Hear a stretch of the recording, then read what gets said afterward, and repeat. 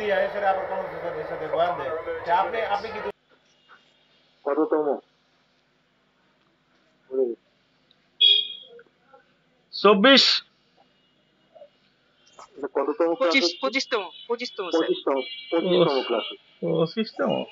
Laptop service. হ্যাঁ 25তম। আমরা এর আগে ল্যাপটপ সার্ভিস নিয়ে আলোচনা করছি, যেটা সেটা মূল বিষয়টা ছিল সেটা হচ্ছে যে বিলিয়াসনেস। হ্যাঁ, বিলিয়াসনেস বলতে বিলিয়াসনেসের সঙ্গে বিলিয়াসনেস কিছু হয়, স্টমাক এবং লিভারের কমপ্লেন একসঙ্গে থাকলে তখন হয়। ওই বিলিয়াসনেস থেকে আমরা গন্ডগোল যেমন পেতে পারি, তেমনি জ্বরও পেতে পারি, বিলিয়াস ফিভারও পেতে পারি। এবং আমরা তো গ্যাস্ট্রিক ফিভারের কথাটা জানি। এবং আমরা যদি রেপার্টারি যদি একটু খুলে যদি আমরা ফিভার অ্যান্ডে চলে গেলে ডান দিকের কথা দেখতে পাবো। হ্যাঁ, ফিভারের সঙ্গে গ্যাসের সঙ্গে জড়িত হয়ে জ্বর আসছে, এরকম ঘটনা আসছে। জ্বর তো অ্যাকচুয়ালি কোনো মানে পিওর ডিজিজ নয়, এটা উপসর্গ না, বিভিন্ন কারণে জ্বর আসতে পারে। এই বিলিয়াসনেসের যে ব্যাপারটা আলোচনা হয়েছিল, বিলিয়াসনেস নিয়ে দুটো ক্লাস হয়ে গেছে, এখানে আমি আর ঢুকছি না। আজকে যে আলোচনাটা করব একদম ট্রেন কিন্তু এখানে একটা বোমা ফাটে, এবং আমরা দেখতে পাবো যে রবার্টসের আলোচনার সঙ্গে সেটা মিলে যাচ্ছে। এবং হ্যানিম্যানের নির্দেশনা, যেটা হ্যানিম্যানের নির্দেশনা অনুসারে আমি রিজারেকশনের রেমেডি বলে একটা লেখা আমি কমপ্লিট করেছি। ওইখানে কিন্তু হ্যানিম্যানের কথা উল্লেখ করা আছে, সেটা পরে আসছে। আমি আমি মানিকরাজ স্যারকে অনুরোধ করছি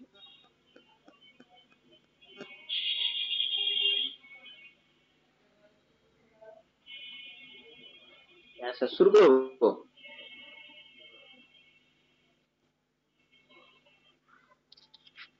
হ্যালো, আমি কি পড়া শুরু করবো স্যার? হ্যাঁ স্যার শুরু করুন। নমস্কার সকলকে।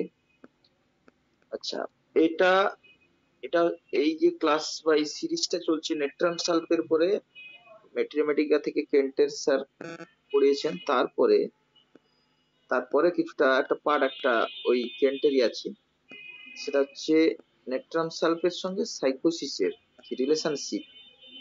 এবং শুধু তাই নয়, এটা একটা ফিলোজফিক্যাল ওয়েতে ফিলোজফি বা অর্গাননের আইডিয়াকে মাথায় রেখে কি করে আমরা সাইকোসিসের ডেপথ বা সাইকোসিসের কোন কোন জায়গাগুলোকে গভীরভাবে এই নেট্রাম সালফের মধ্যে আছে সেটা উপলব্ধি করা, সঙ্গে সঙ্গে সাইকোসিসকেও চিনে নেওয়ার একটা বিরাট সুযোগ করেছেন কেন্ট সাহেব।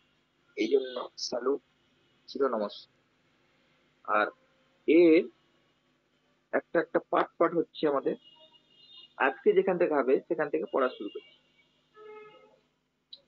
বলা হয়েছে এর আগের দিন স্যার বললেন ওই ফ্ল্যাটুলেন্স বা যেগুলো বিলিয়াসনেস এগুলো সমস্ত হয়ে গেছে, লিভার সিমটমস, বিলিয়াস ফিভার এগুলো সব হয়ে গেছে। আজকে যেখান থেকে আরম্ভ হচ্ছে এখান থেকে পড়ছি। I began the use of this remedy with Suslar's remedies some years ago and find the indications well carried out by the higher and highest potencies. কি বলছি যে আমি, কেন্ট সাহেব বলছেন যে I began the use of this remedy, এই রেমেডিটা শুরু করেছিলাম, এই নেট্রাম সালফটা সুসলার্স রেমেডিজ সাম ইয়ার্স এগো, কয়েক বছর আগে, তার নিজের অভিজ্ঞতার কথা বলছি। কয়েক বছর আগে সুসলার্স ওই যে বায়োকেমিক যে প্রতিষ্ঠাতা, সেই সমস্ত বায়োকেমিক ওষুধগুলোর সঙ্গে সঙ্গে এটাও ব্যবহার শুরু করেছিলেন। and find the indications well carried out by the higher and highest potency. তার মানে সুসলার যে পোটেন্সি গুলো আছে সেগুলো সাধারণত অন্যভাবে তৈরি হয়, সেগুলো হচ্ছে অভিজ্ঞতায় তিনি দেখলেন find the indications well carried out by the higher end highest potency.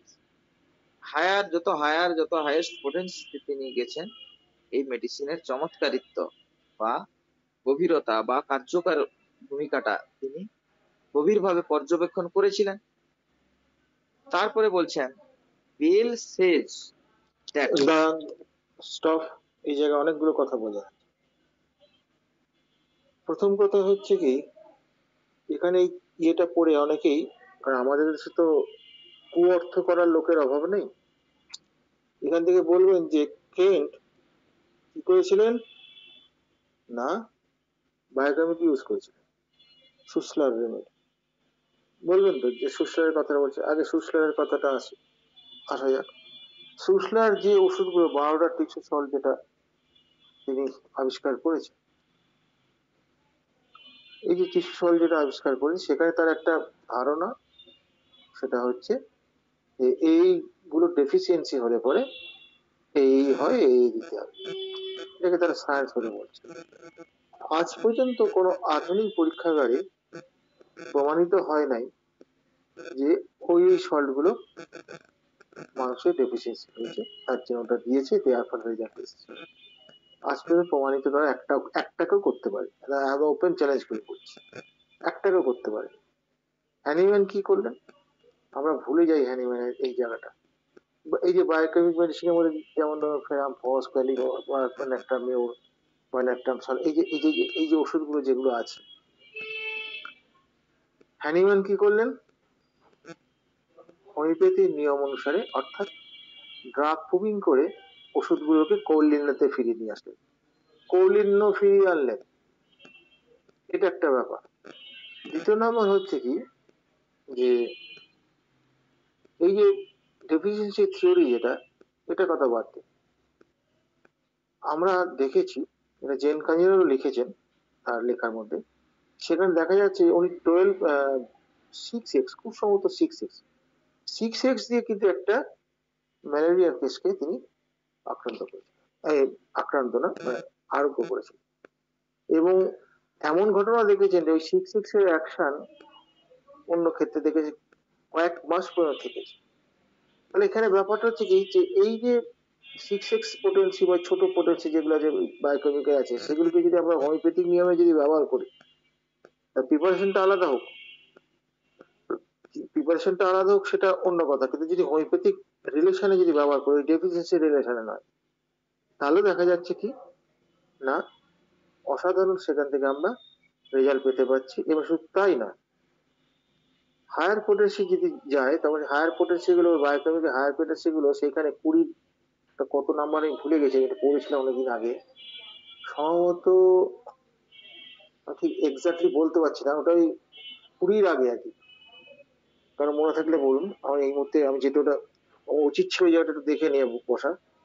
তো যাই হোক, সেটা আমার ওই ইয়ের মধ্যে রিমেডি বলে যে আমি রেজারেকশনের আন্ডারে যে রিমেডি লিখেছি, সেখানে সব লেখা আছে। হ্যাঁ, ওই পোটেন্সির পরে কিন্তু যখন আমাদের এই বায়োকেমিক ওষুধগুলো ব্যবহার করা হচ্ছে হোমিওপ্যাথিক্যালি, সেখানে হোমিওপ্যাথির মতোই তারা কাজ করছে, এটা কোনো সমস্যা নেই। ফলে আমরা বায়োকেমিক বলে না পাই, তা বায়োকেমিক ওষুধ তো হোমিওপ্যাথিতে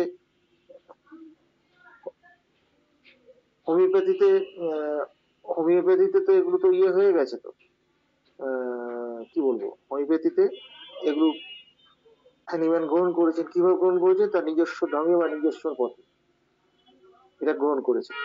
এই যে গ্রহণ করেছে, তাহলে এরপরও আমাদের ওই দিকে লাগাইতে হওয়ার কি কারণ আছে? কোনো কারণ নেই। আসলে সহজ রাস্তাকে খোঁজা বা সহজের পূজারি আমরা হয়ে পড়েছি, এইটা হচ্ছে আমাদের দোষ। ফলে ব্যাপারটা হচ্ছে কি, এখান থেকে এটা করতে হবে। ইন্ডিকেশন কথাটা বলেছে, ইন্ডিকেশন কথাটা খুব গুরুত্বপূর্ণ কথা। এখানে বায়োকেমিককে তিনি ইউজ করছেন কিরকম ইন্ডিকেশন, কোন ইন্ডিকেশন, বায়োকেমিক ইন্ডিকেশন নয়, হোমিওপ্যাথিক ইন্ডিকেশন অনুযায়ী ইয়ে করে দেখেছেন। শুধু তাই নয়, তিনি হায়ার পোটেন্সি গুলো আরো বেশি ইন্ডিকেশনটা ক্যারি রাখবে। তার মানে হায়ার পোটেন্সি দিকে যত যাওয়া হচ্ছে বায়োকেমিক ওষুধগুলো, হ্যাঁ, সেখানে দেখা যাচ্ছে যে আরো বেশি রেজাল্ট আসছে। কিন্তু তার ডেফিসিয়েন্সিটা ওখানে আসবে কি, ওখানে তো আমার অ্যামাউন্টটা তো কমে যাচ্ছে, যত হায়ার পোটেন্সি যাওয়া হচ্ছে তত অ্যামাউন্ট পড়ে। এখানে ওই যে ডেফিসিয়েন্সি যখন কথাটা বলছে, সল্টের ডেফিসিয়েন্সি বলছে, অবশ্যই এটা মেটেরিয়ালিস্টিক ভিউ, সল্টের ডেফিসিয়েন্সিটা পূরণ করে দাও, পূরণ করে দেবে বলেছে, ঠিক হয়ে যাবে। সেটা ভালো মন্দ ওই ওই পর্যায়ে যাচ্ছি না। হোমিওপ্যাথির দৃষ্টিভঙ্গি থেকে এটাকে আমরা কোনোভাবেই আমরা বিজ্ঞান বলে মানতে পারি না। এবং হ্যানিম্যান প্রত্যেকটা বায়োকেমিক ওষুধকে হোমিওপ্যাথিক করণ করেছেন, মানে হোমিওপ্যাথির নিয়ম অনুসারে প্রুফিং করে সেগুলোকে প্রয়োগও করেছেন। তার ফলে আমরা এখনো সেই নেশাটা ছাড়তে পারিনি, সেই জায়গাটা কিন্তু আমরা এখনো অনেকে ধরে থাকার চেষ্টা করছে। তো মনে রাখবেন, দুটোর প্রিন্সিপাল কিন্তু এক নয়, প্রিন্সিপালের মধ্যে আকাশ পাতাল পার্থক্য। আর একটা কথা হচ্ছে কি, হোমিওপ্যাথিক প্রিন্সিপালের সঙ্গে কি আহ, ইয়ে বায়োকেমি মেলে? কখনোই মেলে না। তাহলে এই যে এই একটা ওষুধের সঙ্গে কেউ সাপ্লিমেন্ট বলে, কেউ বলে কমপ্লিমেন্টারি, একে যে যেমন পাচ্ছে একটা করে বুঝিয়ে দিচ্ছে, বুঝিয়ে দিয়ে সে পণ্ডিত হচ্ছে। এরা কিন্তু সবাই গবেষক, কিন্তু বিরাট বিরাট গবেষক। জিজ্ঞেস করুন, এমন পাণ্ডিত্যপূর্ণ বক্তৃতা দেবে বড় বড়, রোগ সারাবার বেলায় কাজ করে। সেখানে পেডিশন সাপ্রেশন ছাড়া তারা কিছু করতে পারে না। এখানে তার ব্যক্তি স্বার্থই সবচেয়ে বড় কথা, অন্য কিছু না। আর ভাবখানা এমন যে যারা হ্যানিম্যানিয়ান পদ্ধতিতে, হ্যাঁ, হ্যানিম্যানিয়ান পদ্ধতিতে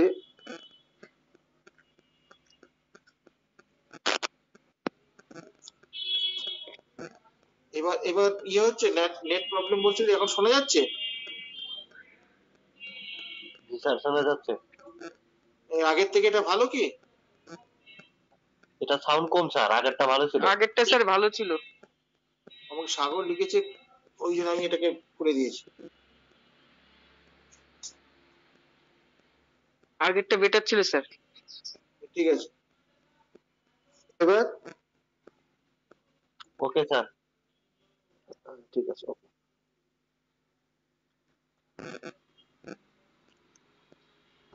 আচ্ছা, বিশ্বনাথ দা, আপনি ইয়ে করুন, ভিডিওটা বন্ধ করুন।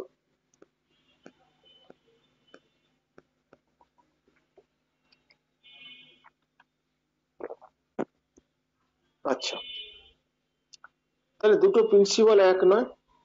আর সোজা কথা, হোমিওপ্যাথির সঙ্গে অন্য ওষুধ, মানে হ্যানিম্যান যেখানে বলছে যে ওষুধের গুণযুক্ত কোনো খাদ্য ব্যবহার করা যাবে না, সেখানে অন্য ওষুধটা আমরা দেই কোন আক্কেলে দেই?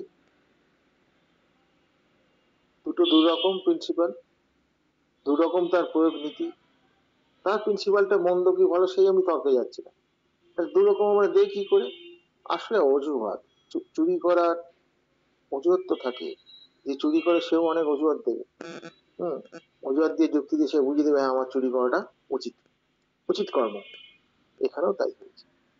তাহলে এখানে, হ্যাঁ, এখানে কেন্টের এই বক্তব্যটা কিন্তু খুব মারাত্মক ব্যাপার, যে এখানেও আমরা বায়োকেমিক বলতে, বায়োকেমিক যদি বায়োকেমিক ক্ষেত্রে যদি দেখি, এমনকি বায়োকেমিক ওষুধটাও যদি হোমিওপ্যাথিক নিয়ম অনুসারে, মানে হোমিওপ্যাথিক সিমটোম্যাটোলজি অনুসারে যদি আপনি দিয়ে থাকেন, সেখানেও কিন্তু রেজাল্টটা পাবেন আপনি। এবং সেটা হোমিওপ্যাথিক নীতিমালা অনুসারে রেজাল্টটা পাবেন, বায়োকেমিক অনুসারে না। কিন্তু আমাদের তো সেটা দরকার নেই। আমাদের তো অ্যানিমেল তো এইগুলোকে সবগুলোকে ড্রাগ প্রুফিং করে আমাদের হাতে তুলে দিয়ে গেছে, তা আমরা কেন ওই দিকে ধরতে যাব? আর বায়োকেমিকের সূক্ষ্মতার সঙ্গে হোমিওপ্যাথির সূক্ষ্মতা কি এক? মোটেই না, মোটেই না। ফলে আমাদের তো নিয়ম হচ্ছে কি, যতটা সূক্ষ্ম আমরা করতে পারি, বা যতটা সূক্ষ্ম আমরা দিতে পারি একটা পেশেন্টকে, এবং সর্বাপেক্ষা কম মাত্রায় যদি দিতে পারি, সেটাই তো আমরা দেবো। এবং সর্বাপেক্ষা মাত্রা কম হবে যখনই পোটেনসি যত হায়ার দিকে যাবে, ততই মাত্রা কম, ওষুধের পরিমাণ তত কমে যাবে, মাত্রা না, ওষুধের পরিমাণ তত কমে যাবে। ফলে আমাদের এই দিকগুলো খেয়াল রাখতে হবে। আচ্ছা, এরপরে অংশটা আমি পড়ব, এরপরটা আরো মজাদার। হ্যাঁ, এরপর উনি বললেন, অর্থাৎ হায়ার পোটেন্সিতে ইন্ডিকেশন অনুযায়ী, মানে হচ্ছে ভালো কাজ করেছে বলে উনি বলার পর তারপরে লাইনে বলছেন, bell says that if the 30th potency of arsenic is equal to a complete knowledge of the drug, crude arsenic would be equal to complete ignorance. বলছেন বেল, যদি আর্সেনিকের 30 পোটেন্সির কোন ওষুধ, আর্সেনিক ওষুধের 30 পোটেন্সি, সেটা হচ্ছে যদি একটা পরিপূর্ণ ওই ড্রাগ সম্পর্কে জানার জন্য পরিপূর্ণভাবে ওই ড্রাগটাকে জানার জন্য যদি সহায়তা করে ক্রুড আর্সেনিক, অর্থাৎ আর্সেনিকের মাদার বা ওই জাতীয় কিছু ক্রুড স্থূল স্থূল আর্সেনিকের যেটা, সেইটা would be equal to complete ignorance. ঠিক উল্টোটা, অর্থাৎ কমপ্লিট ইগনোরেন্সকেই চিহ্নিত করছে বা ইন্ডিকেট করছে, পুরোপুরি অজ্ঞানতাকেই অজ্ঞতাকেই নির্দেশিত করছে, এইটা বলছেন। অর্থাৎ তিনি পোটেন্সিকে জয়গান গাইলেন। এইবার এইখানে আসুন। এখানে কেন্ট কি বললেন, পক্ষান্তর কি বললেন, আর্সেনিকের কথা বাদ দেন, আর্সেনিক কথা বাদ দেন। ব্যাপার হচ্ছে যে আমরা যদি এটা এটা যদি দেখি, আর্সেনিকের কথা বাদই দিলাম আমি, ধরুন যে মাদার টিংচার আমরা দিয়ে থাকি, বা আমরা না আর কি, মানে কিছু হোমিও নামধারী চিকিৎসক, এদের মধ্যে নাম করা চিকিৎসকও প্রচুর আছে। চিকিৎসক সমাজকে দুভাগে ভাগ করে, একটা নাম করা চিকিৎসক আর একটা হচ্ছে ভালো চিকিৎসক। এই নাম করা চিকিৎসকেরা কি করেন না, মাদার টিংচার ব্যবহার করে। তাহলে ব্যাপারটা হচ্ছে এখানে, তাহলে এই যদি আমি এই আর্সেনিকের পরিপ্রেক্ষিতে যদি বলি, আর্সেনিকের ক্রুড ফর্মটাকে যদি ইগনোরেন্স বা মূর্খতা যদি বলা হয়, তাহলে যে ওষুধটা আমাদের মাদার টিংচার দিচ্ছি তার তো পোটেন্সি ওষুধও আছে, তার হচ্ছে শক্তিকৃত ওষুধ, আর তার মাদার টিংচার, এটা মানে তো সেই মূর্খতাই দাঁড়াচ্ছে। মাদার টিংচার যেমন দিচ্ছে, অ্যাকচুয়ালি এটা মূর্খতাই। এবং আমাদের আমাদের দেশে, আমাদের এই উপমহাদেশে এরকম পণ্ডিত মূর্খের অভাব নেই।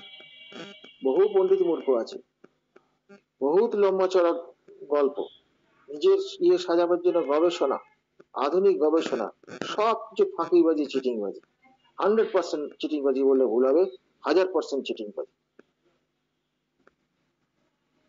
মানুষের সঙ্গে চিটিংবাজি, পুরোপুরো মানুষের সঙ্গে চিটিংবাজি।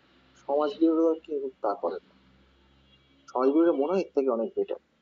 এটা অত্যন্ত দুঃখের বিষয়, আমাদের এই কথাগুলো আমাকে বলতে বাধ্য হচ্ছে। তাহলে এখানে দেখা যাচ্ছে কি, আপনি যদি রিমেডি যদি চ্যাপ্টারে যদি চলে যান, সেখানে আমি কিন্তু রিমেডি বলে যেখানে রেজারেকশন আমি লিখেছি, সেখানে হ্যানিম্যানের ইয়ে করে জেন ক্যান্ডিলের লিখেছেন। সেখানে কি বলছেন হ্যানিম্যান, সেখানে বলছেন যে এই স্থূল শক্তির ওষুধগুলো, মানে এই মাদার টিংচার এইগুলো কি করে সোরার সঙ্গে মিশ্রিত হয়ে কমপ্লিকেশন তৈরি করে, তারই লেখার মধ্যে আছে। ভাবুন একবার, হ্যানিম্যান বলেছেন, এর আগে রবার্টসের ইয়েতে পড়েছেন যে মাদার টিংচার ফাদার টিংচার চলবে না, এর আগের দিনই পড়েছেন। কেন্টও এখানে বলছে।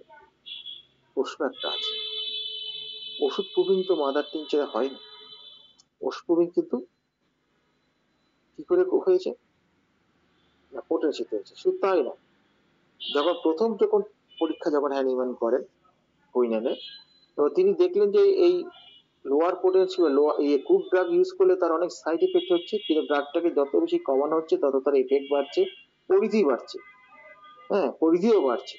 এইগুলো তিনি কিন্তু দেখেছেন, দেখানোর জন্যই তো তিনি পোটেন্সিতে এসছেন, এমনি এমনি আসেননি। এইবার যদি বলেন হ্যানিম্যান তো এরকম করেছিল, হ্যাঁ করেছিল।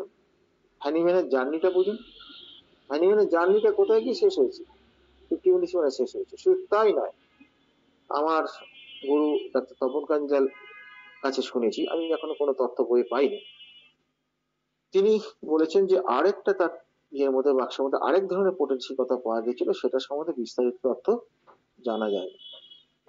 তাহলে বুঝতেই পারছেন, হ্যানিম্যান কিন্তু বসেছিলেন না, সূক্ষ্ম থেকে সূক্ষ্মতর, স্থূল থেকে সূক্ষ্ম, এই যে তার জার্নিটা, যেটা এই জার্নিটাকে যদি আমরা না বুঝি তাহলে মহা মুশকিল হয়ে যাবে।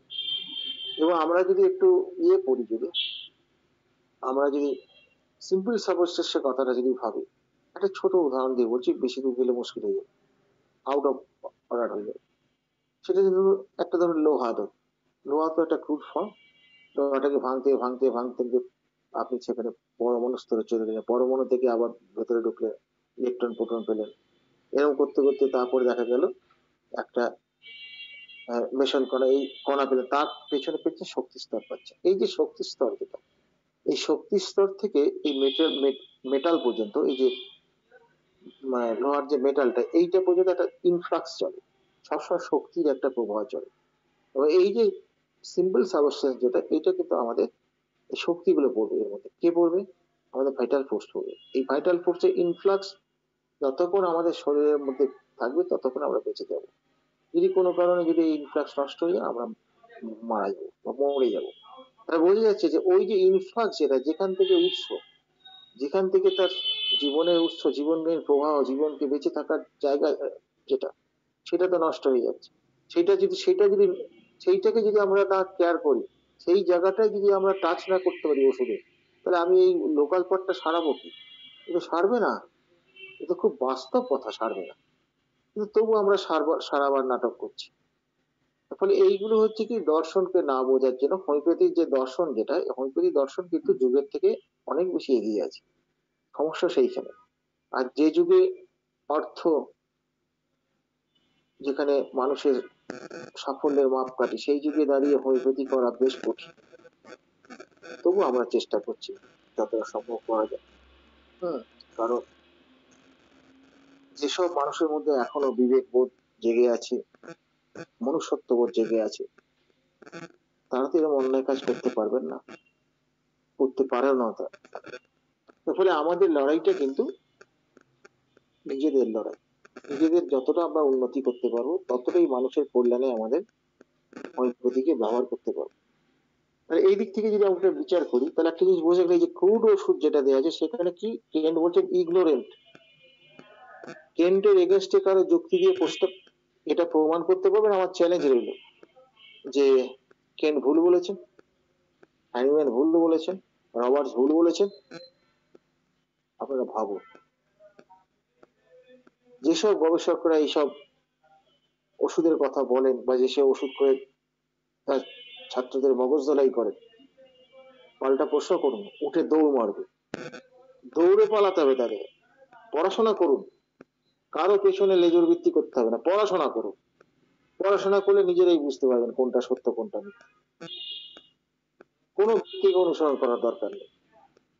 অর্গানন পড়ুন, কেন্ট এর অথেন্টিক বইগুলো পড়ুন, দেখবেন আস্তে আস্তে আপনারা নিজেরা বুঝতে পারবেন। তাহলে বুঝতে পারছেন, এইখানে কিন্তু কেন্ট কিন্তু এই ন্যাট্রাম সাল্ফ লিখেছেন এরকম ব্যাপারটা বললে ন্যাট্রাম সাল্ফের পাশাপাশি তিনি কিন্তু আমাদের শিক্ষাও দিয়ে গেছেন। বেল বলতে বেলেডোনা নয়, কিন্তু বেল হচ্ছে একজন মানে কি ব্যক্তি কথা সম্ভবত। সে আমরা যে সেবেল, তো যিনি ডায়রিয়া লিখেছে সেবেল বোধ হয় নয়, অন্য কেউ হবে হয়তো। তো যাই হোক, তা এই যে এই যে শিক্ষাটা এখানে কেন্ট দিলেন আমাদের, যে প্রুফ ড্রাগের ক্ষেত্রে সেটা হচ্ছে ইগনোরেন্স কে বোঝায়। নার্স ভূমিকা জানেন, আমরা ছোটবেলায় দেখেছি অ্যালোপ্যাথি ডাক্তাররা কিন্তু পেটের গন্ডগোলে নার্স ভূমিকা মাথায় ব্যবহার করতো। আমি নিজে দেখেছি সেটা ছোটবেলায়। আমাকে জিজ্ঞেস করেছে, কি রে তোরা নার্স ব্যবহার করিস? না না, আমরা পোটেন্সি ব্যবহার করি।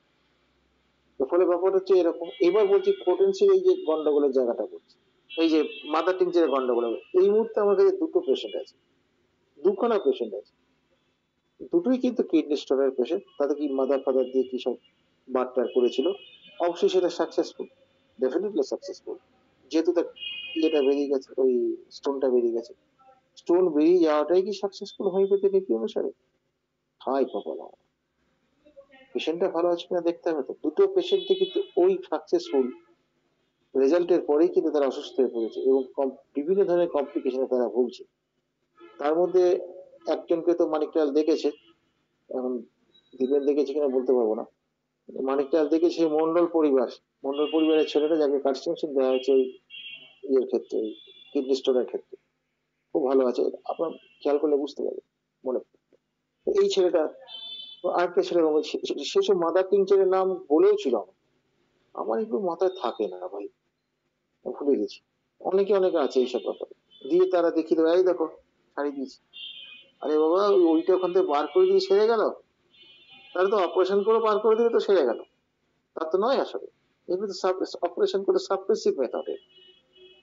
আমরা দর্শনকে বুঝি না, যার জন্যই আজকে আমাদের এই হোমিওপ্যাথি নিয়ে এত গন্ডগোল। হোমিওপ্যাথি তো একটাই, অ্যানিম্যান যেভাবে বলেছে, আর কোনো কাণ্ড কারখানা ওর সঙ্গে চলবে না, যোগ করা যাবে না। ট্রু বলুন, ফলস বলুন, হ্যাঁ, গো অ্যাহেড, গো ব্যাক, হ্যাঁ, মাইন্ড মেথড বলুন, তারপর বা অন্য কিছু বলুন, কোনো কিছুই চলবে না। হোমিওপ্যাথিতে হয় যেভাবে অর্গানামে বলা আছে সেভাবে চলতে হবে। এই হচ্ছে নিয়ম। যেখানে সংশয় হবে সেখানে করে দেখে নিতে হবে, করে দেখে নিয়ে আমরা সেটাকে এগিয়ে চলি। এবং আমাদের হোমিও দর্পণ কখনোই সংখ্যায় বিশ্বাস করে না। আমরা কিছু সাহসী ছেলে চাই যারা সত্যের জন্য লড়াই করতে পারে এবং হোমিওপ্যাথি সত্যকে প্রতিষ্ঠা করতে পারে। এবং সেটা আমার দ্বারা হবে না, কারণ আমি তো একা মানুষ, বয়স হয়ে গেছে। আপনারা যদি সবাই এগিয়ে আসেন তাহলে নিশ্চয়ই সুদিন আসবে, এবং সেই সুদিনের আশাতেই আমাদের রাত জাগা এবং এত কষ্ট করা। হুম। Thank you. আমাদের গোকুল বাবু ওই বেলের নামটা দিয়ে দিয়েছে। হুম, ঠিক আছে। আর আমার নামটা জানা নেই, আমি আসলে এটা প্রিপারেশন না নিয়েই ঢুকে পড়েছি। যদিও বেলের নামটা না জানলেও যে আমাদের মূল বিষয় থেকে আমরা সরে যাব না তা নয়, সরে যাব না, মূল বিষয়টা ঠিকই থাকবে। এবার পরের অংশে আমরা চলে আসি। ধন্যবাদ। এবারে এবার একটা লং ডিসকাশন আছে, সেটা কি বলছেন না, there is a condition of the chest that is characteristic and that is in relation to the cup. একটা চারিত্রিক একটা বৈশিষ্ট্য বা একটা গুরুত্বপূর্ণ বৈশিষ্ট্য আছে, এবং সেটা হচ্ছে চেস্ট, বুকের বক্ষ প্রদেশের সম্পর্কিত, এবং আরো স্পষ্ট করে বললে সেটা হচ্ছে কাপ, কাশির সঙ্গে যুক্ত একটা জায়গায়। এবারে শুরু করলেন, ইট হ্যাজ এ কাপ, অর্থাৎ নেট্রাম সালফের একটা গুরুত্বপূর্ণ কাপ বা চেস্টের যে সব ব্যাপারগুলো আছে সেগুলো ব্যাখ্যা করছে এবারে সাইকোসিস এবং অন্যান্য মেডিসিনের তফাৎগুলো বোঝাচ্ছে। It has a cup with a sensation of all গননেস in the chest. এই এই যে নেট্রাম সালফের মধ্যে যে কাশিটা আছে তাতে চেস্ট বক্ষ প্রদেশটায় একটা সেন্সেশন বা একটা উপলব্ধি হবে। সেটা কিরকম না, অল গন সেন্সেশন, যেন দুর্বল হয়ে গেছে বা খুব একটা দুর্বলতর অবস্থা বক্ষ প্রদেশে একটা অনুভূত হবে। In this it কম্পিটস with Brian. এইরকম পরিস্থিতিতে ব্রাইনিয়ার সঙ্গে তুলনা করছেন। তুলনা করছেন কিভাবে, যে কোথায় কোনটা গুরুত্ব আছে বা কোথায় আহ সাদৃশ্য বৈসাদৃশ্য সব নিখুঁত ভাবে বলছেন। কি বলছেন, বোথ হোল্ড দ্য চেস্ট, উভয় মেডিসিনের পেশেন্ট কি করে না চেস্টকে ধরে রাখে, বুকটাকে ধরে রাখে, চেপে ধরে রাখে। হোয়েন কাপিং, কাশির সময় কাশতে কাশতে বুকটাকে ধরে রাখে। ব্রাইনিয়া হোল্ডস দ্য চেস্ট বিকজ, ব্রাইনিয়া তার চেস্টটাকে বুকটাকে ধরে রাখে কারণ he feels as if it would fly two pieces, যেন তার বুকটা চৌচির হয়ে যাবে, টুকরো হয়ে যাবে। এই ভয়ে বা এই অনুভূতি থেকে সে বুকটাকে চেপে ধরে। There is such a soreness that he feels the necessity of steadying his chest, এবং নিশ্চিতভাবে বলছেন যে সোরনেস একটা, অর্থাৎ একটা পেনফুল সেন্সেশন, একটা ব্যথা বেদনার ভাবটা থাকে এমন একটা পর্যায়ে যে he feels the necessity of স্টেডিং his chest, এবং কাশির সময় বা কাশির পরে পরেই যেন তার ওই বুকটাকে সেই সময়টা যেন স্টেডি করতে হবে, একটা সচল করতে হবে, সচল রাখতে হবে, এরকম ভাবনা থেকে সে বুকটায় চেপে ধরে বা চাপ দেয় এবং সঙ্গে ব্যথা থাকে। The complaints of ব্রাইনিয়া R relieved by pressure. এটা আমরা সবাই জানি যে ব্রাইনিয়ার বেশিরভাগ কমপ্লেন্টস গুলো প্রেসারের দ্বারা, চাপ দিলে আরাম। স্টপ। নেট্রাম সালফিউরিক পরে পরে পরে পরে তো পরে আসো, এই জায়গাটাকে একটু পরিষ্কার করো। সেটা হচ্ছে এই যে ব্রায়োনিয়ার সঙ্গে ন্যাট্রাম সালফেট কিন্তু একটা আলোচনা এখানে করেছে। তা যে ব্রায়োনিয়াদের ক্ষেত্রে হচ্ছে তার ওই বুকটা আহ, ফেটে বেরিয়ে যাবে, এরকম একটা ব্যাপার আর কি। হ্যাঁ, সেই জন্য সে হাত দিয়ে চেপে ধরে, কাশির সময় হাত দিয়ে চেপে ধরে। তা এই যে হাত দিয়ে যে চেপে ধরে, এটা দেখলে পরে কিন্তু আমরা বায়োনি এখন ফার্স্ট গেটে আছে রেপারেন্টে, আমরা এরকম দেওয়া যায়। আমি একসময় এরকম দিয়েছি, যখন আমি ধাক্কা খেলাম কতগুলো ক্ষেত্রে যে ওরকম ভাবে দেওয়ার পরও রেজাল্ট আসছে না। আসলে কি জানেন তো, আমরা সবাই কিন্তু সহজের পূজারি, সহজের পূজারি, আমরা টোটালিটিটা ভাবি না। দেখুন, এখানে কেন যেটা বলেছেন তার সঙ্গে একটু জুড়ে দিতে হবে, সেটা জুড়ে দিলে আরো ক্লিয়ার হয়ে যাবে। যে ব্রায়োনিয়ার পেশেন্টের মুখে ব্রায়োনিয়ার পেশেন্টের ড্রাইনেস থাকে, এটা ড্রাইনেস থাকে, তার কাপটা ড্রাই কাপ হয়, ড্রাই কাপ হবে, এবং তার যন্ত্র বসা কিরকম এগুলো আমরা জানি, সেই চুপচাপ থাকলে তার ভালো লাগে ইত্যাদি ইত্যাদি। এইসব জিনিসগুলো কিন্তু আমাদের পাশাপাশি জেনে দিতে হবে। আমরা যখন একটা লোকাল কোনো ট্রাভেলস এর জন্য যখন ওষুধ দেবো, এরকম শিক্ষা অনেক গবেষক দিচ্ছেন, অনেক পণ্ডিত বই লিখে তা ফলাও করে তারা প্রচার করছেন। কি প্রচার করছেন? যে আমার বইটা কেন বাবা, আমার বইটা তুমি ডায়োনিয়ার কাপ থেকে 500টা কাপ কি 200টা কাপের তুমি চরিত্র পাবে, বিভিন্ন বই থেকে কপি পেস্ট করে নিয়ে এসে সেটা লিখে দিয়েছে, লিখে দিয়ে বাজারে বিক্রি করা হচ্ছে। What is this? It is homeopathy? এটা কখনোই হোমিওপ্যাথি হতে পারে না। অসম্ভব, কোনোভাবেই হতে পারে না। কাপ হচ্ছে একটা ডিফেন্সিভ মেকানিজম। যারা একটু পড়েছেন, প্যাথোলজি পড়েছেন, বা যারা একটু মেডিসিন পড়েছেন, এটা ডিফেন্সিভ মেকানিজম টু ইভাকুয়েট।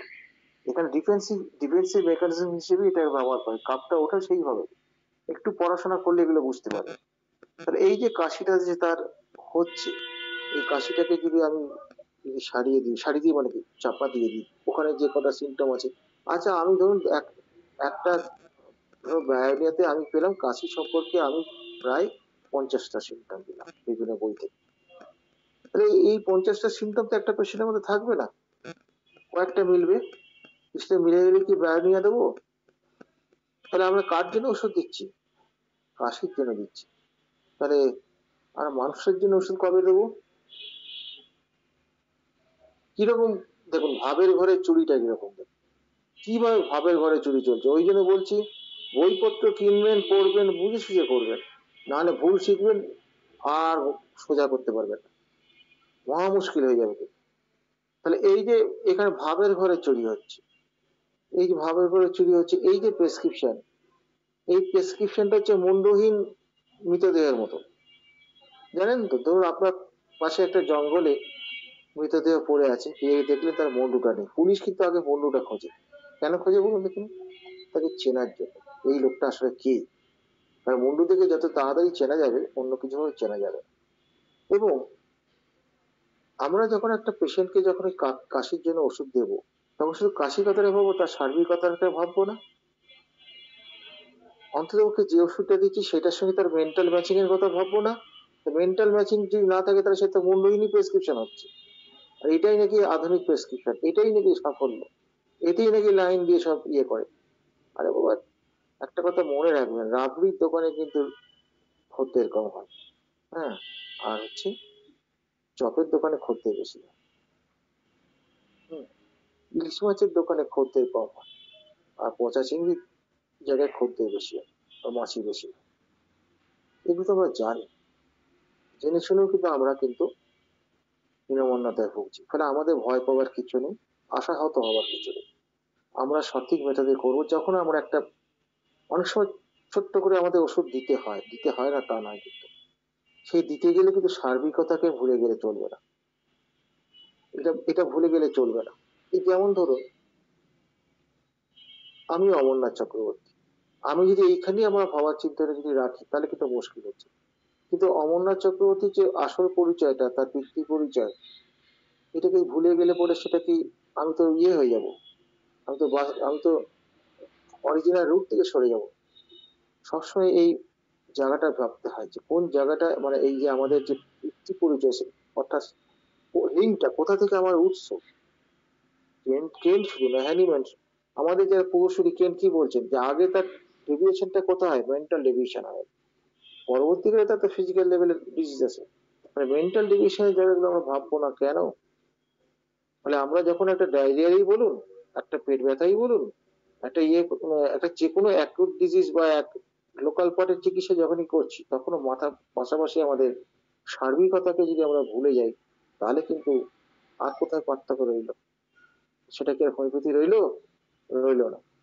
এই ভুল শিক্ষা কিন্তু দিচ্ছে। ফলে এইসব বই কেনার আগে 10 বার ভাববে। যখন রোগের নাম করে এরকম বই দেওয়া হবে, এই রোগের নাম করে ক্লিনিক্যাল ইয়ের উপর করে আমেরিকা একটা সময় ছড়িয়ে পড়েছিল। আমেরিকা থেকে আমাদের হোমিওপ্যাথি মুছে গিয়েছিল, যদিও এখন আবার চলতে শুরু করেছে, কারণ সত্যকে তো আটকানো যায় না। সেটা অন্য কথা।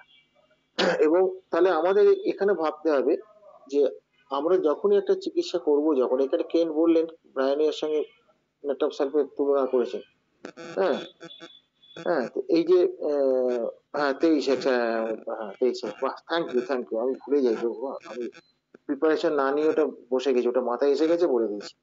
23 পর্যন্ত পাওয়া যায়, ওটা জেন কাঞ্জিলাল লিখে চলে গেছে। অসাধারণ লেখা ভাই, অসাধারণ লেখা। এই বইগুলো তো কেউ পড়বে না বাজারে। হুম। তো ফলে ব্যাপার হচ্ছে ওই যে বললাম, জেন কাঞ্জিলাল রাবড়ি পড়বে না, চপের দোকানে ভিড় বেশি, সুস্বাদু, খেলে পেট খারাপ হয়, গ্যাস অম্বল হয়, ইত্যাদি ইত্যাদি, শরীর খারাপ হয়। ওইটি তো মানুষ খাবে। মানুষের রুচি কোথায়?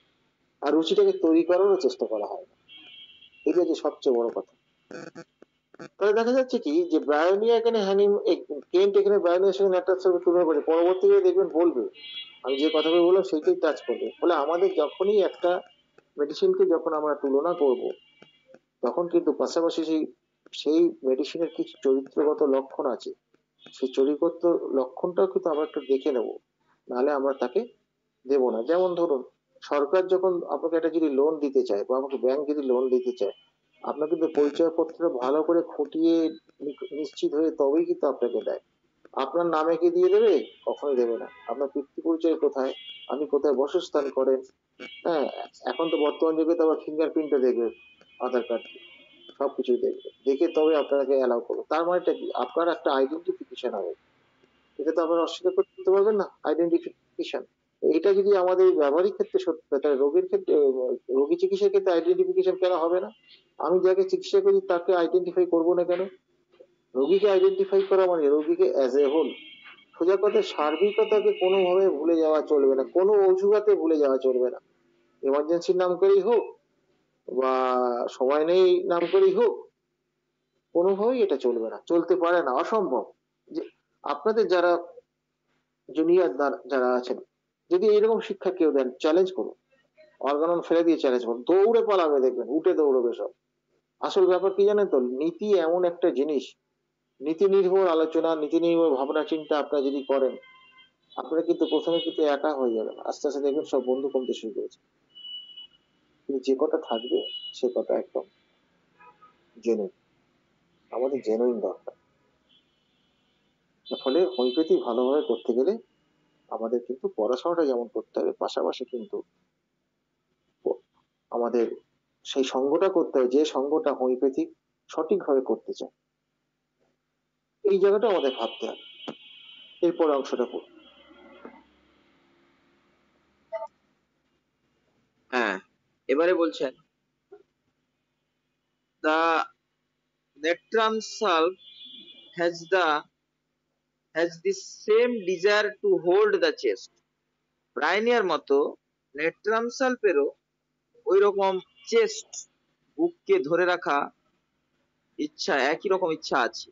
But in natrum sulphuricum the mucopus that is expectorated is thick, ropey and yellowish green, looking like pus, purulent, and there is an organ empty feeling in the chest. এতেই বলে দিয়ে গেলেন। কি বললেন?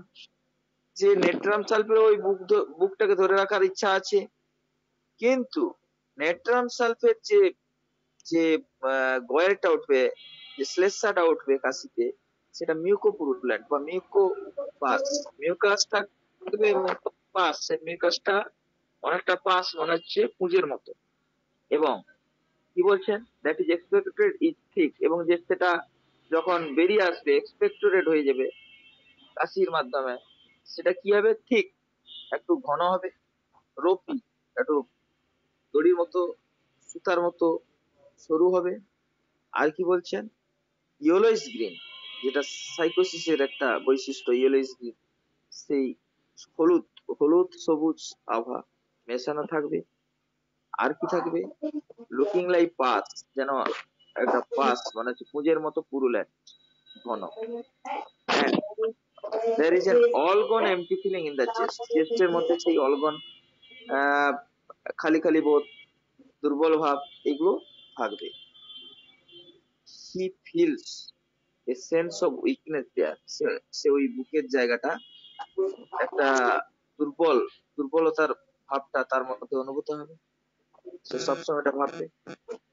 That his lungs R all গন, এবং সে ভাববে যে তার বোধহয় ফুসফুস গুলো বোধহয় সব নষ্ট হয়ে গেছে, বা ফুসফুস গুলো দুর্বল হয়ে অকেজ হয়ে গেছে। That he must die in a few days with consumption or some other failing like that, and that it is coming on in a short time. এবং তারপরে সে ভাববে যে সে মরে যেতে চলেছে কয়েকদিনের মধ্যে কনজাম্পশন ক্ষয় রোগে, অথবা ওই ধরনের আরো কিছু ওই ধরনের কোন সমস্যা, যে মরে যেতে চলেছেন, মরতে চলেছেন, and that is coming on in a short time, এবং খুব শীঘ্র কম সময়ের মধ্যেই তার এই ঘটনাটা ঘটবে, অর্থাৎ তার মানে জীবনহানি হওয়ার আশঙ্কা সে করবে। এটা হচ্ছে ভবিষ্যৎবাণী করছেন কেন, কি ধরনের দর্শন দেখেছেন, হোমিওপ্যাথিক দর্শন নীতিভিত্তিক হলে পরে তার কি হতে পারে সেটাও কিন্তু আমরা বলে দিতে পারি। তো সেইভাবে আমরা তো পড়াশোনা করি না ভাই, দোষ তো আমাদের, আমরা একটু পরেই নিজেদের পণ্ডিত ভাবতে শুরু করি। হোমিওপ্যাথি তো পণ্ডিত চায় না, হোমিওপ্যাথি চায় হোমিওপ্যাথ। হোমিওপ্যাথ হচ্ছে একটা সামগ্রিক কি বলবো প্যাকেজ, সামগ্রিক প্যাকেজ। এই সামগ্রিক প্যাকেজ হতে বলে তাকে পাগলের মতো পড়াশোনা করতে হবে বা সৎসঙ্গ করতে হবে। যারা হোমিওপ্যাথিটা সঠিক করতে চান তাদের সঙ্গে সম্পর্ক রাখতে হবে, তবেই কিন্তু আমরা এগোতে পারবো।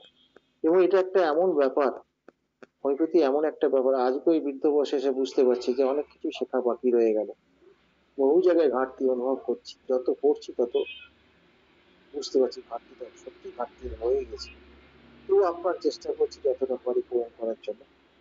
তার ফলে আজকে কি এই পর্যন্ত হবে না, এই পরের প্যারাটা ছোট্ট করে আছে, ওটা করে দিলে পরে এই বায়োনি আর ল্যাকটাম সার্কেল এটা মিটে যাবে। এটা এমন করে কিছু দেওয়া যেতে নেই, পারে, অসুবিধা নেই। এটার মধ্যে এমন কিছু নেই এখানে, ওটা তাহলে শেষ করে দিস ওই অংশটা। খুব একটা নেই ওখানে। হ্যাঁ, ঠিক আছে, পড়ে দিচ্ছি। Brainia corresponds more to the irritable states with the cup, where there is great rawness, great constriction, great sense of tearing in the chest. এবারে ব্রাইনিয়ার সঙ্গে তুলনা করছেন, কি বলছেন, ব্রাইনিয়াতে ইরিটেবল স্টেট অফ মাইন্ড মানে হচ্ছে একটা খিটখিটে ভাব, মেজাজ, সেইটা রুক্ষ মেজাজ সেইটা থাকবে, এবং তার সঙ্গে অর্থাৎ কাপ, এই কাপ সিমটমের সঙ্গে এই মাইন্ড সিমটমসটাও থাকবে। আরো কি দেখুন বলছে, এখানে কি দেখুন লক্ষ্য করেছেন, যেই সিমটমটা কাপ সিমটমটা বললেন উনি, বলার সঙ্গে সঙ্গে তার সঙ্গে মাইন্ডটা জুড়ে দিলেন। তারা বুঝতে পেরেছেন কেন কিন্তু এই সার্বিকতাকে কিভাবে অ্যাপ্লাই করতে হবে এটা কিন্তু তিনি শিখিয়ে দিয়ে গেলেন।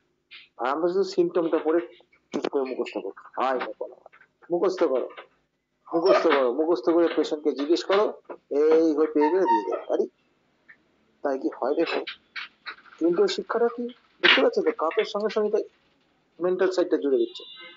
এই যে জায়গাটা যেটা, এই প্রসঙ্গে আমার একটা মনে পড়ে, মানে আমি খুব বেঁচে গেছিলাম আর কি, তখন আমি তখন খুব আর্লি স্টেজে আর কি, আমি তখন ওই তপনকাঞ্জিলের চেম্বারে বসে আছি, একটি মেয়ে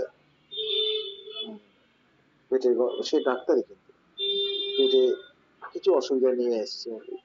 তা সে বিয়ে বাড়িতে খেয়ে গন্ডগোল হয়েছে, সে বলেছে আমি পার্সিটি একটা অন্ডার দিয়েছি। স্যার তাকে এমন বকাবকি করে যাবে, তুই কি পালস, তোর মনটা কি পালসেটিলার মতন, তোর মেজাজটা কি পালসেটিলার মতো দিচ্ছে লিখা। সে আরো বোঝাতে গেছে, হাত ধরে বাড়ি বেরো তুই। তো এবং ওখানে আমি তপনগঞ্জ জেলার কোনো আপোষ করে না, বললাম, স্যার এরকম কষ্ট পাচ্ছে, আপনি ওকে তো ওষুধ বকলেন ঠিক আছে, ওষুধ বলে ও তো মরবে না, কেউ শিক্ষাটা পাবে, জীবনে আর এই কাজ করবে না। তা আমাকে বলে যে তুই বুঝতে পেরেছিস কেন, আমি বললাম, হ্যাঁ আমি বুঝতে পেরেছি। আদৌ আমি বুঝতে পারি, আমি জানতাম না। আমি গালাগালি খাওয়ার পরে বলেছি যে না না ওটা ও ভুলই করে ফেলেছে, যাকে আসলে এই যে অ্যাকিউট এর সঙ্গে অ্যাকিউট যে আমি ওষুধ চিকিৎসা করছি, তার সঙ্গে যে মেন্টালটাকে লিঙ্ক আপ করতে হবে।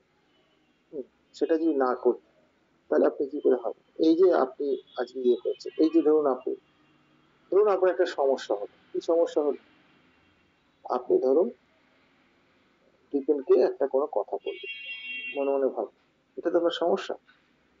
তার জন্য আমাকে কি করতে হবে, মোবাইলে লিঙ্ক আপ করতে হবে। লিঙ্ক আপ করলে তবে তো দীপেনকে হবে, না তো পাবেন না। দীপেনকে যদি আমি শুধুমাত্র ওই সমস্যাটা ভাবি, আমি কোনোদিন মেটাতে পারবো না। ওই জন্য যে কোনো সমস্যা মেটাতে গেলে লিঙ্ক আপ করতে, সংযোগ স্থাপন করতে হবে। এই সংযোগ স্থাপনটা এখানে আমাদের মোবাইলের মাধ্যমে হচ্ছে।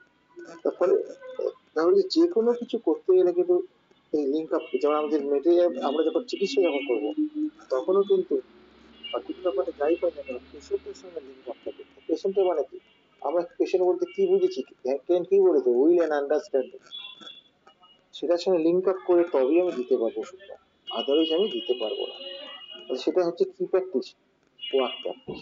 তার যত বড় লেজ থাক আর যত বড় দিক থাক, ইজ কোয়ালিফাইড কোয়াক। আপনারই ভাবুন, কোয়ালিফাইড কোয়াক হবেন না সত্যিকারের হোমিওপ্যাথ হবে। সত্যিকারের হোমিওপ্যাথ হতে গেলে সাহসে আওয়ার্ডে সাপি হ্যানিম্যান এত কথা থাকতে শুধু ওই কথাটাই প্রথমে শুরু করলেন কেন জানো। এবং আরেকটা কথা বলে রাখি, এই যে গবেষণার নাম করে যেসব গন্ডগোল করা হচ্ছে, হ্যানিম্যানের অর্গানন হচ্ছে সর্বোচ্চ পর্যায়ের গবেষণামূলক গ্রন্থ, সর্বোচ্চ পর্যায়ের গবেষণামূলক গ্রন্থ। এইটা আমরা ভুলে যাই, শুধু বলি করি যে পূরণ হয়ে গেছে পাল্টে ফেলতে হবে, পূরণ হয়ে গেছে পাল্টে হয়ে গেছে। এই বাবা, পূরণ হয়ে গেলে কি বাপের নামটা পাল্টে ফেলবো, পাল্টায় নাকি, ঠাকুরদার নামটা পাল্টে ফেলবো, পাল্টায় নাকি। আমাদের যেটা দেখতে হবে না, আমাদের যে লিঙ্কটা, যেটা লিঙ্কটা দেখতে হবে না, চিকিৎসা করতে গেলে সেই লিঙ্ক খুঁজতে হবে। আমার বর্তমান লিঙ্ক, আমার অতীতের লিঙ্ক, আমার পূর্বপুরুষের লিঙ্ক, এই লিঙ্কটা সবকিছু লিঙ্কটা খুঁজে, তারপর যে লিঙ্কে দিয়ে আমি ইয়েটা পাবো, ওই তার সিকনেসটা পাবো, সেইখান থেকে আমি অ্যাটাকটা করবো। শুধুমাত্র সিমটম থেকে দৌড়বো না, তো সিমটমের পেছনে থেকে কোথায় তার সিকনেসটা লুকিয়ে আছে, কোন জায়গা থেকে, সেটা কিউরেবল কি ইনকিউরেবল, দ্যাটস অ্যানাদার থিং, সেটা অন্য প্রশ্ন। তার মানে কি, যখনই আমরা কোনো কিছু করব আমাদের সংযোগ স্থাপন করতে হবে, এবং অবশ্যই হায়ার অথরিটির সাথে। এই কথাটা ভুলে গেলে আমাদের চলবে না। ফলে জুনিয়র চিকিৎসক বন্ধুদের বলবো যে আপনারা এই বক্তব্যটা মন দিয়ে শুনুন। এখানে কারো সমালোচনা করা আমার ব্যক্তিগত কোনো উদ্দেশ্য আমার নাই, কারো প্রতি কোনো ব্যক্তি উদ্দেশ্য নেই, কিন্তু ব্যাপার যে নীতিহীন ব্যক্তিদের এগেনস্টে আমাদের কিন্তু হয় কথা বলতে হবে, নয় লিখতে হবে। হ্যানিম্যানের জীবনী পড়ে দেখুন, সারাটা জীবন তিনি এই সংগ্রাম করে গেছেন, তো তাকে পদে পদে হেনস্থা হতে হয়েছে। আমরা জানি আমরা হেনস্থা হবো, কিন্তু আমার হয়ে গেছে, পড়া করি। তো হোমিও দর্পণ পড়া করে না, হোমিও দর্পণ তো এইটাই লক্ষ্য যে সঠিক ভাবে আমরা হোমিওপ্যাথিটা করব। আপাতত এইটুকু বলেই আমার বক্তব্য শেষ করলাম, এবং আমি আছি, কোনো প্রশ্ন থাকলে আমি প্রশ্ন উত্তর দেব। ধন্যবাদ। আর ইয়ে যেটা কি বলা হয়ে গেছে কি, না একটু বাকি হয়ে গেছে না, গো? বাকি হয়ে গেছে স্যার। হ্যাঁ ঠিক আছে, ওটা ওটা কমপ্লিট করে ওটা মানেটা করে দিলেই হয়ে যাবে, এমন বিরাট কিছু ব্যাপার নেই, আগে তো মোটামুটি আলোচনা হয়ে গেছে। হ্যাঁ, ঠিক আছে, বলে দিন ওটা তাহলে। তাহলে আমরা এখানে দেখলাম কি যে irritable state with cup, cup কফের সঙ্গে ব্রাইনিয়ার যে একটা ইরিটেবিলিটি থাকে, সেই জায়গাটার সঙ্গে তিনি এই এই সিমটমসটার সঙ্গে যোগ করলেন।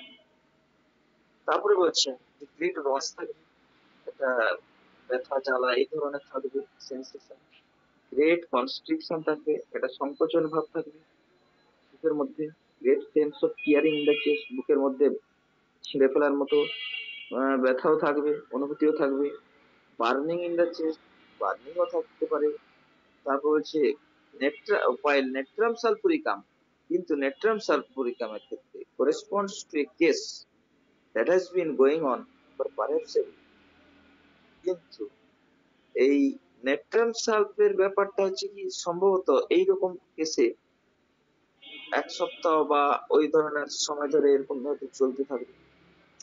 Every cup brings up A মাউথফুল of purulent স্পুটা, এবং এই সপ্তাহখানেক কাজ চলার পর তারপরে কি হচ্ছে না, প্রত্যেকবারে কাশির সঙ্গে মাউথফুল অফ পুরুলেন্ট স্পুটা, এই যে বললাম যে কয়েকটা উঠবে, শ্লেষ্মাটা উঠবে কাশির সাথে, সেটা হচ্ছে পুরুলেন্ট, হচ্ছে এই যে ঘন এবং পুঁজ যুক্ত, সেইটা একমুখ করে অর্থাৎ বেশি পরিমাণে উঠবে।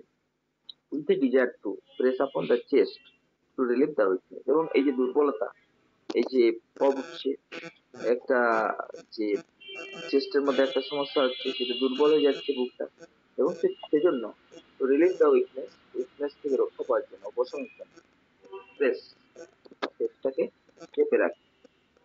And natrum সালফুরিকাম is then urine, এই ক্ষেত্রে নেট্রাম সালফিকামার ক্ষতিগ্রস্ত। এখানে এই যে স্পুটার যে চরিত্রটা, এটা একটা গুরুত্বপূর্ণ ইন্ডিকেশন বলে তিনি বলে গেলেন আমাকে।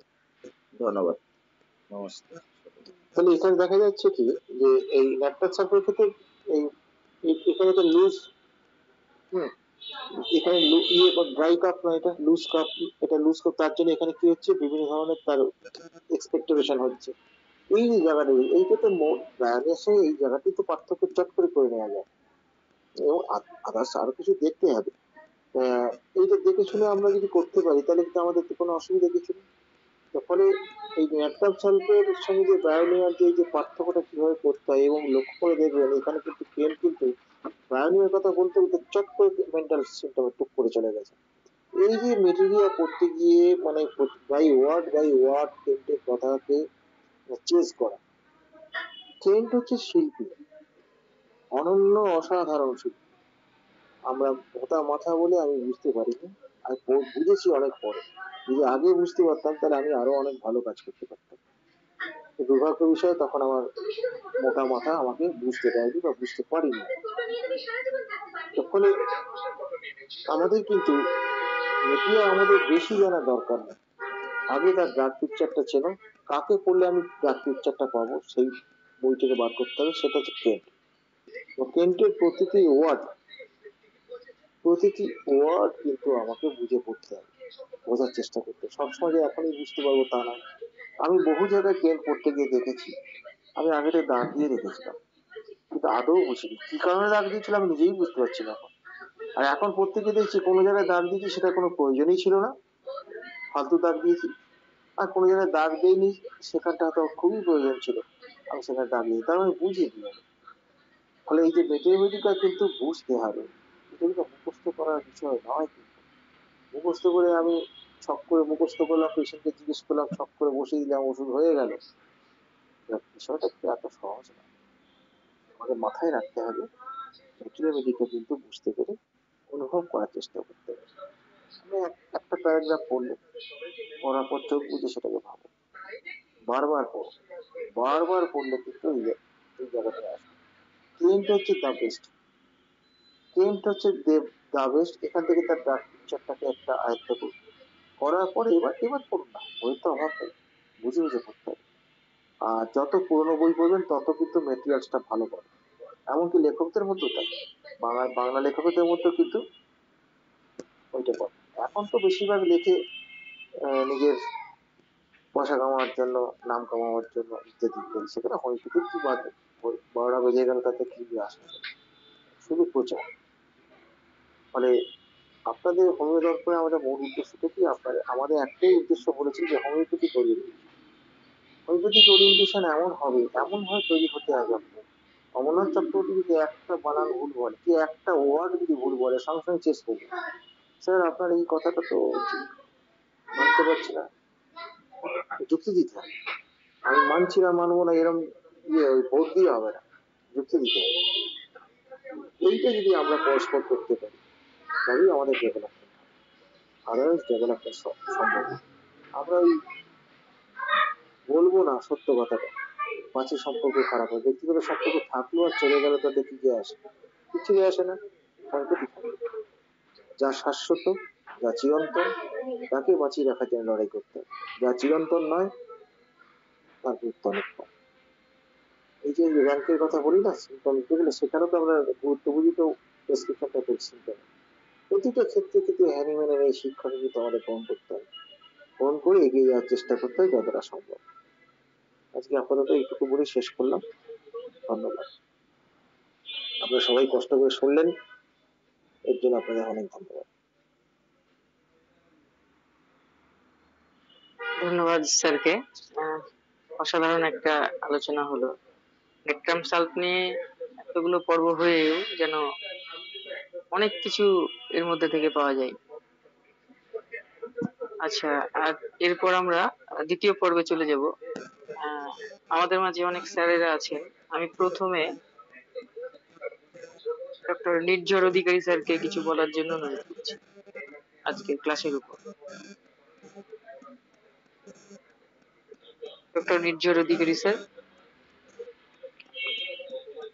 হ্যাঁ, নমস্কার। হোমিও দর্পণের প্রতিটি কার্যকর্তা এবং অনলাইন ওয়েবিনারে আগত সকল চিকিৎসক ছাত্র সকলকে যথাযথ সম্বোধন জানাই। দেখুন, এই ক্লাসে তো সংযোজন করার মতন কিছু বিষয় নেই। আমরা যখন খুব স্ট্রিক্টলি বিষয়গুলো সামনে আমাদের রেখেছেন।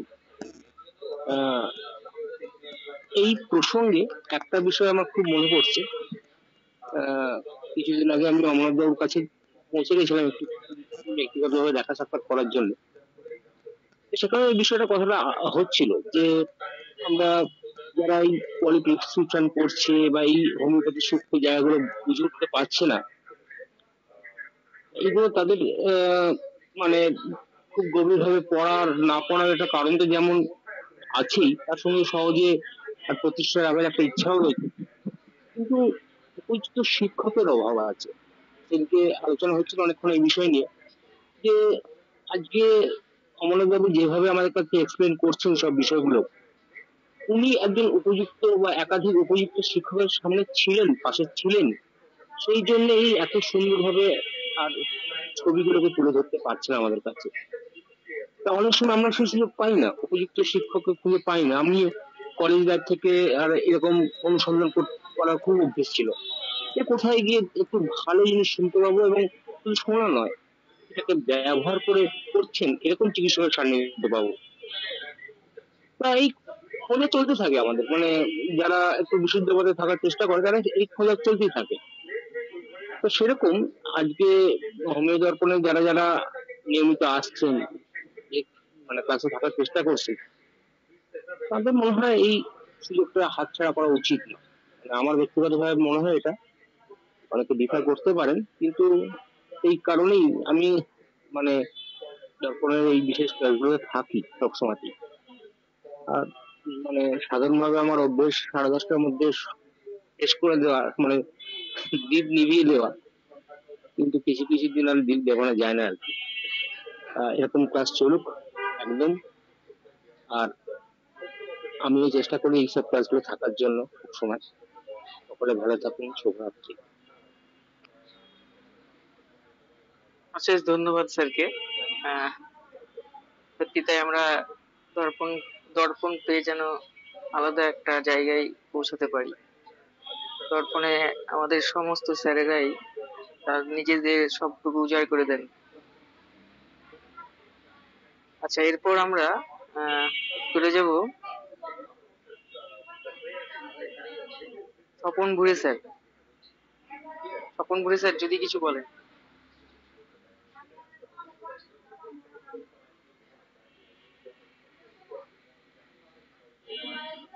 হ্যাঁ স্যার, হ্যাঁ স্যার বলুন স্যার। আসলে আমি তো বেশ কয়েকদিন পরে ঢুকলাম, বিশেষ কারণে ঢুকতে পারিনি না। গেলাম কিছু বলবো, আলোচনা তো ভালোই হয়েছে, আমাদের তো ভালোই আলোচনা করেছে। তো এই বায়োকেমিক্যাল হোমিওপ্যাথি নিয়ে এই জায়গাটা আলোচনাটা ভালো হয়েছে। কিছু যেমন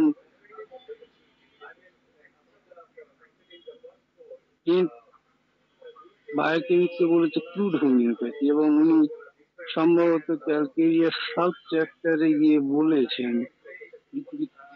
তো এই ব্যাপারটা আলোচনা করেছে, আর এই নিয়ে আমি কিছু বলতে চাই না। হ্যাঁ, এইটুকু বলে রাখলাম। ধন্যবাদ সবাই। এতে বায়োকেমিককে বলেছেন ক্রুড হোমিওপ্যাথি, এইটাই একটু ভাববার বিষয়।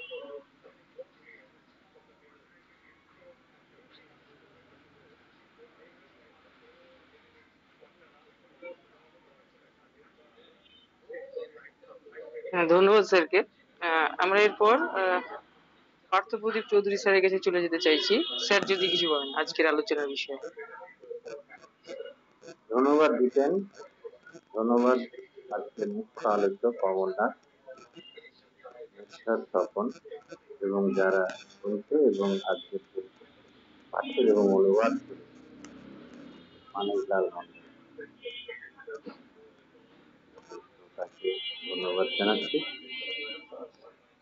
বায়োকেমিস্ট্রি 12 পৃষ্ঠের জেনেটিক্স তো, এটা সুকুমার ওই রকম বলেছেন যে ওই সল্টের অভাব। আসলে বায়োকেমিকও যে পটেন্সিটা তৈরি হয় সেটা হচ্ছে ডেসিসিমাল স্কেল।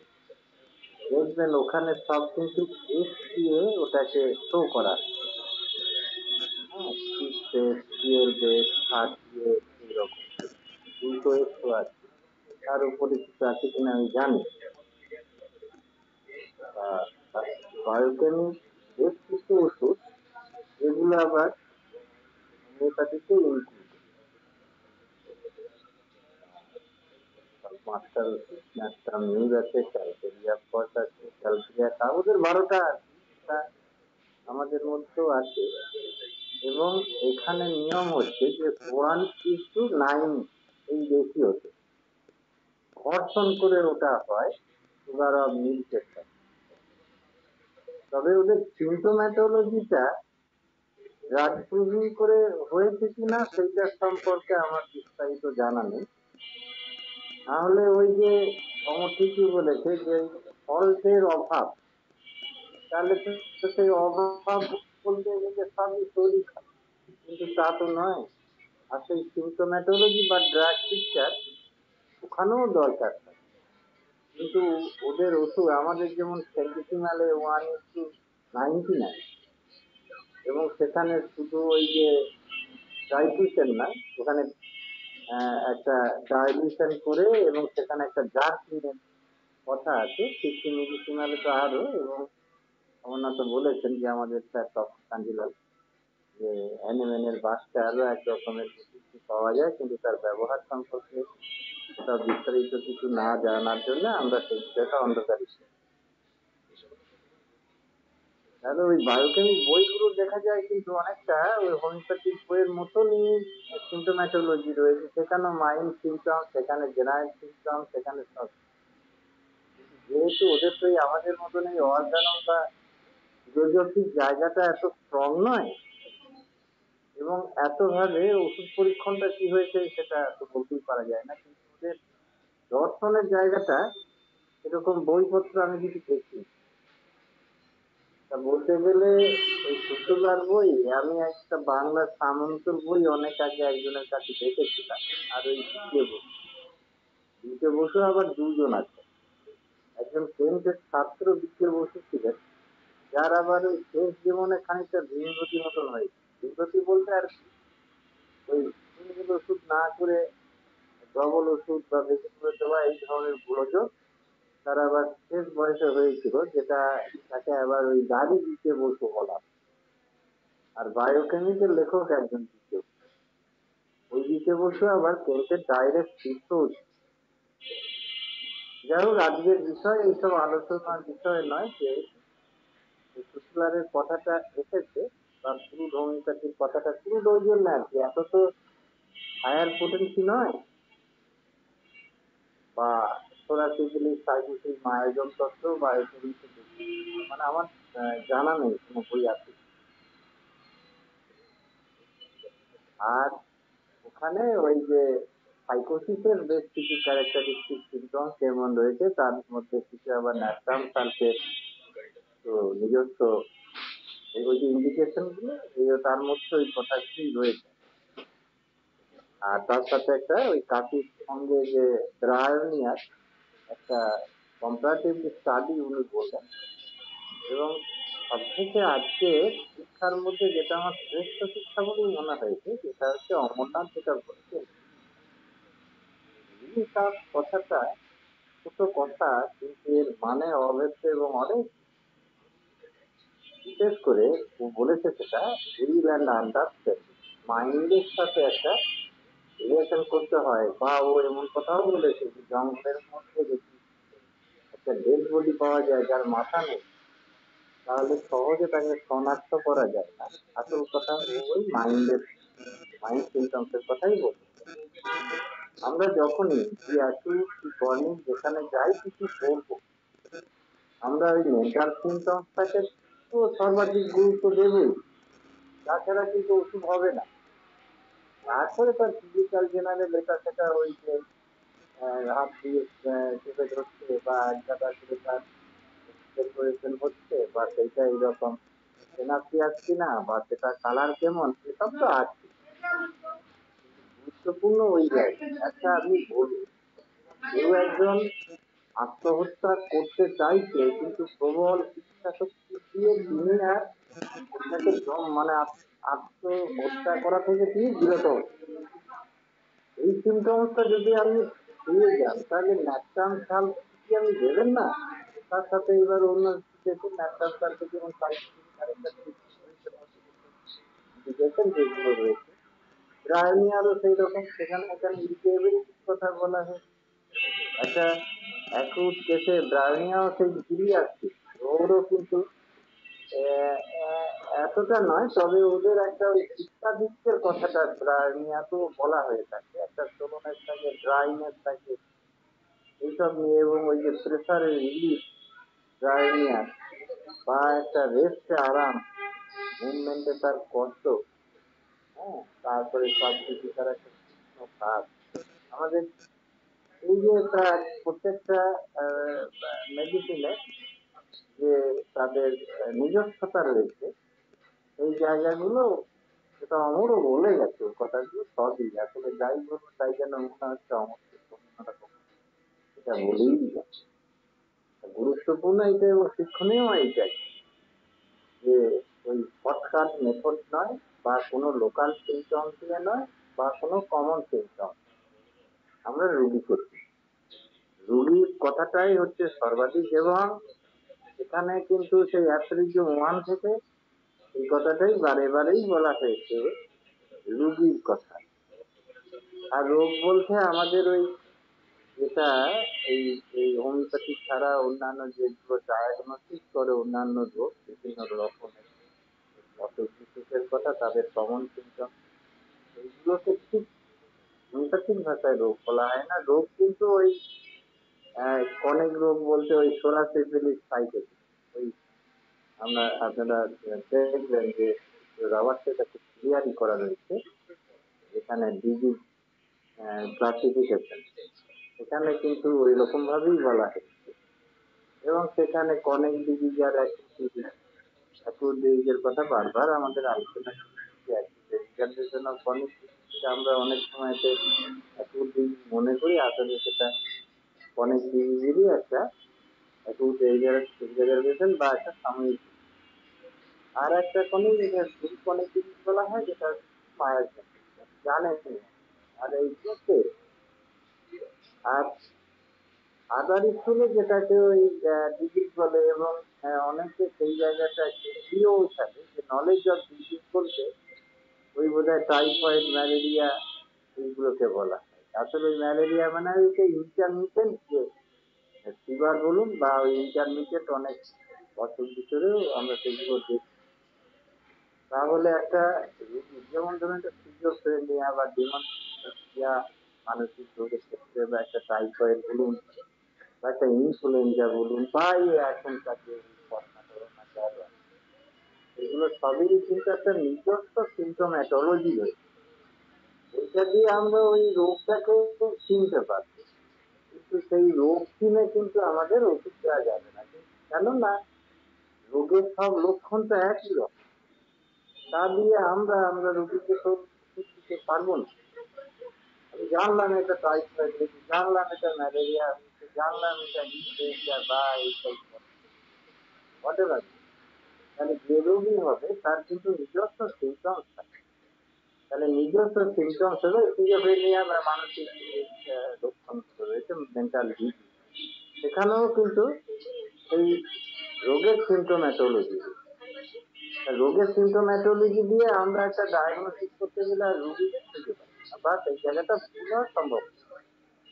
এই জন্য এই যে একটা কথা, ছোট্ট কথা, লিঙ্ক আছে, অসাধারণ কথা, আজকের মধ্যে মনে হয় যেন আমার এই শব্দটা সব থেকে বেস্ট শব্দ।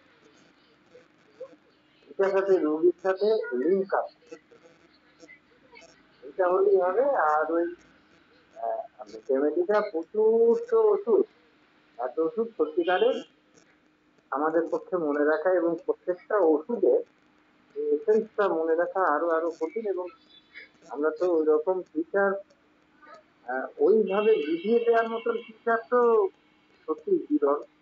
মানে হোমিওপ্যাথিটাই বোধ হয় 1-2% বোধ হয় যারা একটা ওষুধ দিয়ে চিকিৎসা করতে চায়, কতটা পারে সেটা তো প্রগনোসিস বলবে, যে ওষুধ দেওয়ার পরে তার অবজারভেশনে বোঝা যাবে যে ওষুধটা আমরা দিয়েছিলাম কি বেশি দিয়েছিলাম, ডাইরেকশন অফ ইউর।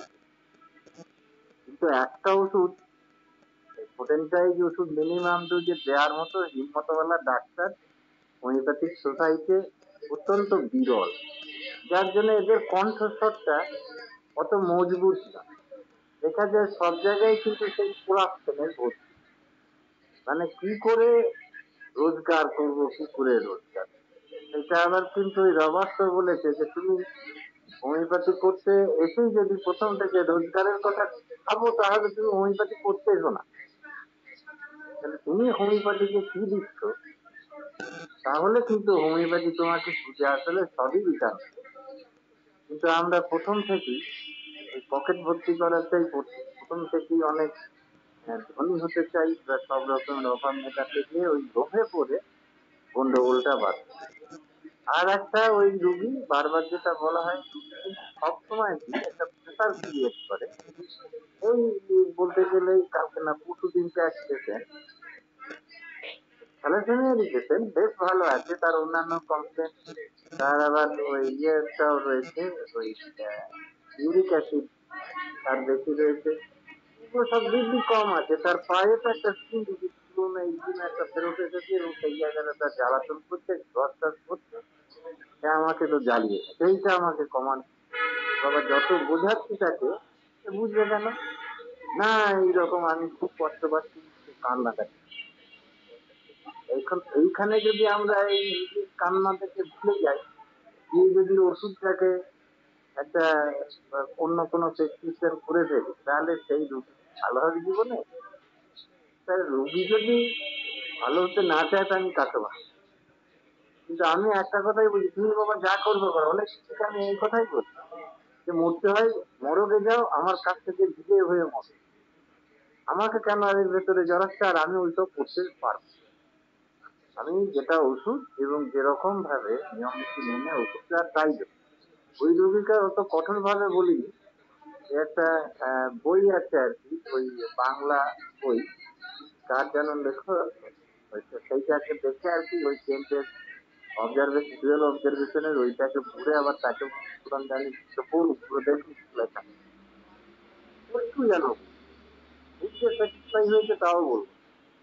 তাহলে এই এই যে অমরনাথ যে বললো যে বৃদ্ধ বয়সে বুঝিবার হবে কাজ, যাতে নিয়ে সব কাজ, সে যদি না বুঝে সে কোনো জায়গায় গোলমাল করতে আসে। এবং আমরা অনেক সময় দেখি শুধু রুগী কেন, হোমিওপ্যাথি প্র্যাকটিস করে তারাও যখন তাদের চিকিৎসার মধ্যে তাদের নিজেদের ধৈর্য হারিয়ে ফেলে এবং বিভিন্ন রকমের আর্গুমেন্ট, এইটা সব থেকে খারাপ লাগে। তার মানে সে কি বুঝেছে? এই যে কেন্টে যে ওই যে ইন্ট্রোডাকশনে লেখা আছে না, কেন্ট মেথিয়ামেটিকাতে ইন্ট্রোডাকশনে, যে মেথিয়ামেটিকা কিন্তু মুখস্থ জিনিস না, এটা কিন্তু অনুধাবন। আর অনুধাবন ওই, আর আজকের দিনে তো কমপ্লিকেশন সব জায়গাতেই আছে, বিভিন্ন ভাবে অবস্টেকেল টু ক্লিয়ার। তার মধ্যে মানসিক অবস্থা তো একবারে, কোনো পরিবারে বলুন, সোসাইটিতে বলুন, কর্মক্ষেত্রে বলুন, কেউ কিন্তু শান্তিতে। সেই অবস্থায় আমাদের কাজ করতে হচ্ছে, কি একটা চ্যালেঞ্জিং জায়গার মধ্যে আমরা রয়েছি। আর প্রতিনিয়ত এই ভ্যাকসিন ভ্যাকসিন এটা সেটা করে পলিউশন কোথায় নেই। হ্যাঁ, বিভিন্ন রকমের পলিউশন, খাবার দাবারের সেই বলব, হ্যাঁ, চতুর্দিকে খুব গন্ডগোল। আমরা যে সমাজ ব্যবস্থার মধ্যে এবং যে যুগে বাস করছি, এটা আমাদের কাছে একটা খুব চ্যালেঞ্জিং। যাই হোক, হয়তো গান বানতে শিখে একটু হয়ে গেল, অন্য প্রসঙ্গে কথা হয়ে গেল, মাফ করবেন। ইমোশনালে বলেও ফেললাম যে কিছু কিছু কথা। ধন্যবাদ সকলকে, এইটুকু বলে রাখলাম। ধন্যবাদ পার্থপ্রদীপ চৌধুরী স্যারকে। আচ্ছা, আমাদের আলোচনা মোটামুটি দ্বিতীয় পর্ব আমি এখানে শেষ করতে চাইছি। এরপর আমাদের যদি তৃতীয় পর্বে চলে যাচ্ছি, যদি কারো কোনো প্রশ্ন থাকে আজকের আলোচনার বিষয়ে আপনারা করতে পারেন। কারো কি কোনো প্রশ্ন আছে? প্রশ্ন থাকলে আপনারা করুন, নইলে আমরা আলোচনা এখানে শেষ করব।